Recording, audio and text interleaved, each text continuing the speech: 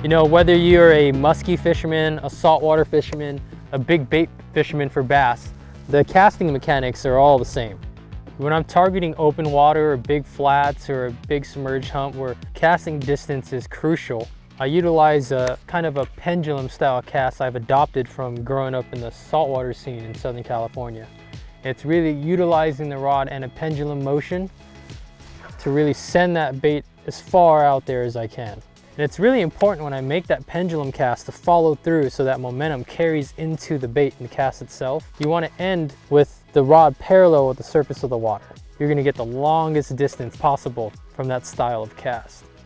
You know, if I'm running down a particular stretch of bank and I'm fishing, you know, shoreline cover like these pencil reeds or a grass edge or, you know, overhanging brush, I'm approaching it a little bit differently.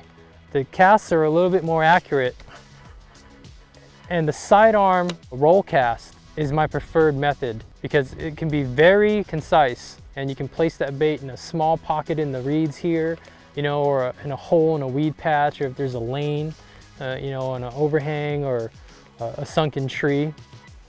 And it's actually really easy on the body. You know, you just wind it up to about a foot of the rod tip, and it's like roll casting a spinnerbait or a square bill. It's the same thing. Boom, I can put it right on the edge, put it on a dime. Now, skipping a big plastic bait like this can be a lot of fun and very effective, because now you're putting a giant bait in a place they probably haven't seen it before. And it's really the only way to present a giant bait like this under docks, under an overhanging tree like this, where an overhand or even a sidearm cast wouldn't work.